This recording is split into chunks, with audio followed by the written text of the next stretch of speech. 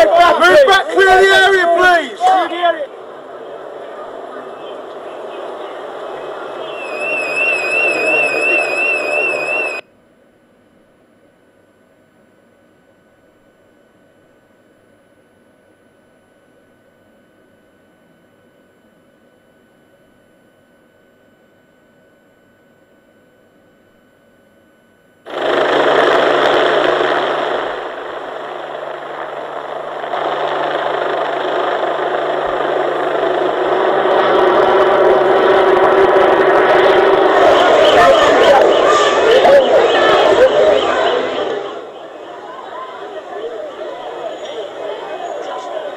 I don't know if it would blow.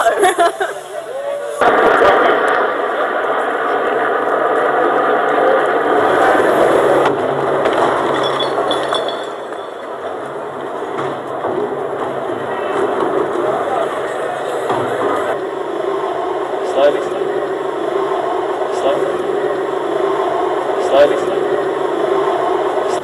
Smile, boys.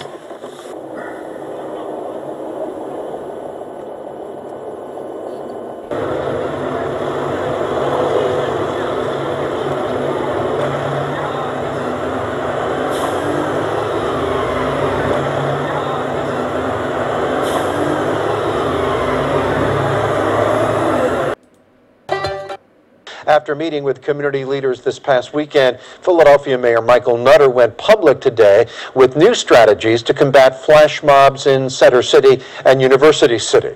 Action News reporter David Henry has the latest on this. Teenagers and their parents now have fair warning and face possibly severe consequences if they don't get the message laid out by Mayor Nutter today. We are not joking around. This is not a game. Recent outbreaks of random flash mob violence have pushed the administration to the edge. Mayor Nutter declared Center City and parts of University City are now off limits to teenagers below the age of 18 after 9 p.m. on Fridays and Saturdays. And he promised harsh penalties for violators, especially those who participate in the violence. If you assault a fellow Philadelphian, a visitor, or anyone else in this city, you are going to jail. And parents who don't police their own kids may also face criminal charges. Parents who have been repeatedly told what the right thing is and repeatedly thumb their nose at the system. Those are the types of parents that we're going to try to hold criminally responsible. Yesterday, Mayor Nutter took to the pulpit of his church and laid the issue at the feet of the city's African-American community. Today, the local chapter of the NAACP backed him up. These aren't white children, these aren't Hispanic children. These African-American parents and the children need to know that somebody's watching them and we're not going to tolerate it. The mayor has enlisted leaders of the African-American community to give the police extra eyes and ears to head off trouble before it starts. The police have added extra foot, bicycle, and mounted patrols, and parents are now on notice. It begins with our parents, and the excuses stop. Right now, policy changes are being implemented at Wisconsin State Fair Park after violence there last night. Fairgoers under the age of 18 must now be accompanied after 5 p.m. Good evening, I'm Toya Washington. And I'm Jason Newton in for Kathy tonight. Those changes come after violent mobs attacked fairgoers on the grounds and in the streets surrounding the fair. Police say large groups of teenagers caused problems and beat several fairgoers and police officers. Now we have some video of several suspects detained last night. Governor Scott Walker has deployed additional state patrol units to help with security at the fair. 12 News' Mike Anderson talked to witnesses who saw what happened. Oh, it was a melee. It was wild. I couldn't believe it. Just after 11 o'clock last night, squad cars were sent to State Fair. People were running around pulling people out of cars and off motorcycles. There were complaints of battery, fighting, and property damage. There's huge groups of kids, I would say 16 or 14 to 18, and I see them throwing what looked like peanut M&Ms at cars, sticks at cars, screaming and yelling, urinating on the front grass. I seen one guy doing, and it was utter chaos. State Fair police say pockets of disturbances started at the midway and spilled off the grounds into the streets. And I see a gentleman is just being beat down, really. I mean, kids are just one after another coming, running, give them the old stomping action, couple fists thrown down, and I ran out there, picked the guy up. They were trying to get a gold chain, apparently. There are reports that it was racially motivated, blacks attacking whites, but the State Fair police say they have no evidence to support that. Most of the fights that we had were African Americans fighting with other African Americans. We did not have any reports in our jurisdiction of any racially motivated fight. Hello everyone, welcome to Global Government News. Today is Monday, August 8th, 2011, and I'm Darko. This is part 2. My website is ggnonline.com. That's www.ggnonline.com. You can check out my channel on YouTube, ddarko2012. Otherwise, Global Government News has a group on Facebook. Check that out. Link will be posted in the YouTube's video description, along with all the other headlines and links. Although I can't ever really see the statistics of the polls that I'm creating here on my own webpage. I don't know what's going on with it, but you can check it out. Do you support a Libyan-style intervention in Syria by Western forces? I'll get into that news later on. You saw what was going on with all these flash mobs and that, and it's just totally ridiculous, right? And I don't know what's going on. I don't know if they're just being pulsed by a lot of frequencies. Psychotronic warfare, you know what I'm talking about. I talked about this before. I covered it before about certain types of frequency levels that can cause either depression or anxiety or violence.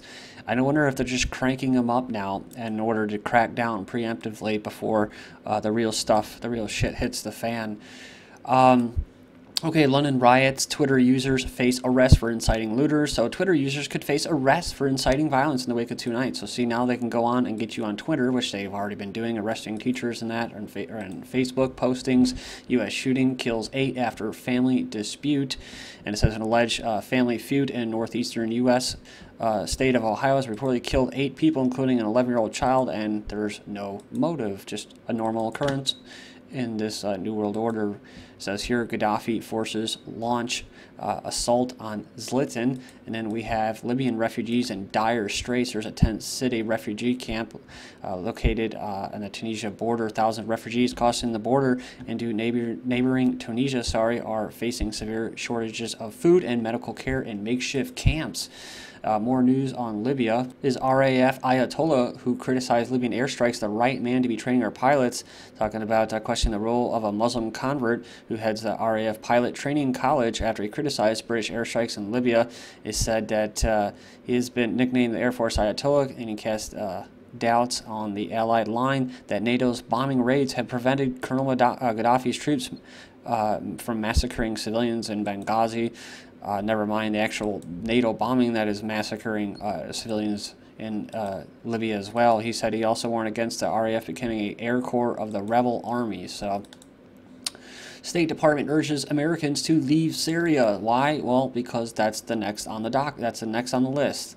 And I've already covered this before about Project for a New American Century, but let's go through it. So they're warning people because now that's the next one after Libya. They're going to start bombing Syria and liberate those people and spread a democracy, right? It says here, Syria region steps up pressure on Assad regime. So now Syria's neighbors are increasing diplomatic pressure on the country as the regime continues a violent crackdown on anti-government protesters.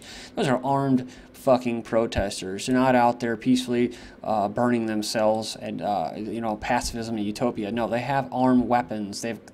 Syrians, the police and authorities have found caches of weapons coming from outside sources, and they're blowing up their infrastructure. Outside sources are blowing up their infrastructure. So this isn't just a piddly-ass protest. Anonymous hacks the Syrian Ministry of Defense, which means what? Anonymous is probably just another international intelligence, MI6, CIA, NSA front. Anonymous, that's what it is, most likely. And so now they hacked the Syrian Ministry of Defense. So there you go, more bullshit. 10 days after 9/11, the U.S. government had already decided to attack Iraq, Syria, Lebanon, Libya, Somalia, Sudan, and Iran. That's right, and now Somalia, first drone strikes. Ooh, and now a famine probably caused by HARP-type weapons, frying it just like they are the United States, breaking records, especially in Texas. And go down here and it talks about the 4 or 5 star general, and And this is all, of course, for what? To steal the oil and natural gas reserves of those attacked countries. Deal lets U.S. keep bases in Afghanistan. The draft of a strategic deal between Washington and Kabul envisions giving the United States the authority to set up permanent bases in Afghanistan. Sounds familiar. Sounds like Iraq. Yeah. Don't worry. Most Americans have amnesia, short-term memory, so they don't know. They don't care. They don't give a shit. UK trooper chops off dead Afghan fingers, but they'll hear that. No, that will be in their perception. Management says here, a Scottish UK troopers chopped off the fingers of the dead Taliban insurgents in Afghanistan and kept the digits as souvenirs. And good old boy neocon douchebags here in the United States landed the free. Basically will say, all right, that's awesome, man, cut off his fingers, yeah, get them towel heads, you know. And you know what, those are just as bad as the urban people, and I'm referring to usually whites in the rural areas that are neocons, are just as bad as the urban blacks and Mexicans that are racist. So they're all racist, they all hate each other, they all love government, they all love to complain about the government, yet they go to the government for help. And so, yeah, it's really making me hard to even want to be on this planet anymore at this particular time, watching people act like apes, just attacking private property. And you know what, when I see the cops around there, I start to wonder, maybe people do need this. But then again, I know that we're socially engineered. From the day we're born into a system that is there to enslave us and turn us into a bunch of apes, basically. And that's how the Illuminists see us. And so it is your duty as a human, hopefully as a soul, if you believe in that, to rise above all this bullshit, really, and become a better person and give the middle finger to these devil worshippers, because that's what they're doing. They're getting their way. Afghans protest NATO civilian killing.